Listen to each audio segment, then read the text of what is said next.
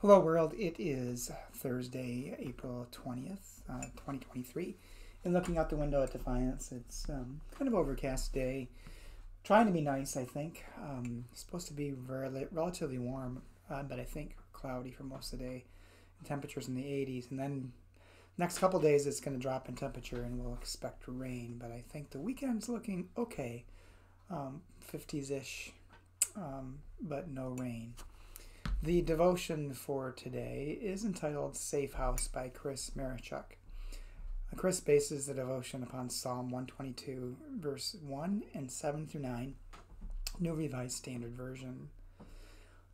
I was glad when they said to me, "Let us go to the house of the Lord. Peace be within your walls. For the sake of my relatives and friends, I will say, peace be with you. For the sake of the house of the Lord, I will seek your good." And then Chris writes,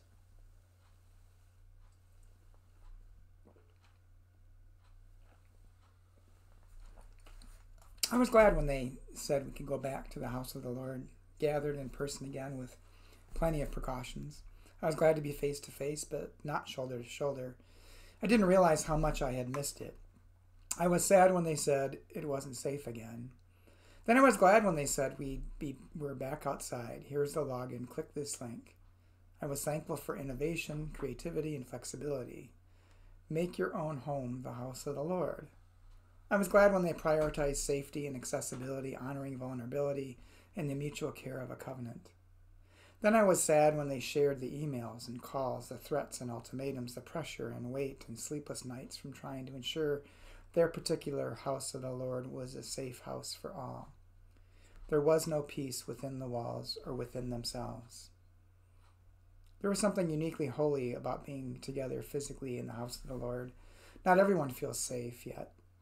Innovation is still needed. Mutual care is a priority. Someday we can all safely go to the house. Until then, may we seek good and speak peace within our walls, within ourselves, for the sake of relatives and friends, and for the sake of the house of the Lord. And the prayer. When it's safe, Lord, we want to be in your house. Until then, for the sake of all, help us have peace. Amen. Well, a couple things that went through my mind reading this devotion are that we really need to respect other people's sense of security and safety. If someone doesn't feel safe, that's okay for them. And we have to protect for the most vulnerable. Even still, I mean, the COVID pandemic looks relatively low in our area. But if there is somebody particularly vulnerable in our community, then we need to help protect them, even if it means perhaps us going out of our way. But we need to have compassion for everyone.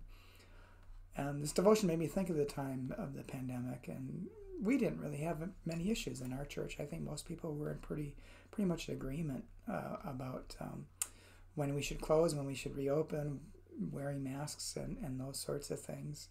But I know I have other colleagues where it was quite contentious in their congregations, creating ill will and division within the church, which to me seems strange, because as followers of Christ, we should always have compassion for one another, and care for one another, and wish the best for one another, and sacrifice for each other, for someone else's care and health and safety and that sort of thing. We're still providing the option of being in person or participating from home as people see fit. And I know there are still some that are participating every week. I see them there on our Facebook Live feed, participating from home. And if that's what is needed for them to feel safe and connected, then that's okay. I'd like to see them in person. I can't deny that, but I'm glad that they're still staying connected. That's the most important thing. So it's Thursday. Got a few things again this weekend. So I hope to see you on Sunday for worship. Worship music starts around 10:15 or so, and then we have announcements about 10:27, and worship follows immediately after that. And I'll be back in the pulpit this weekend. And so I hope you can join us either live or on Facebook Live. So, but come join us. Hope you have a good day, and hope to talk to you soon.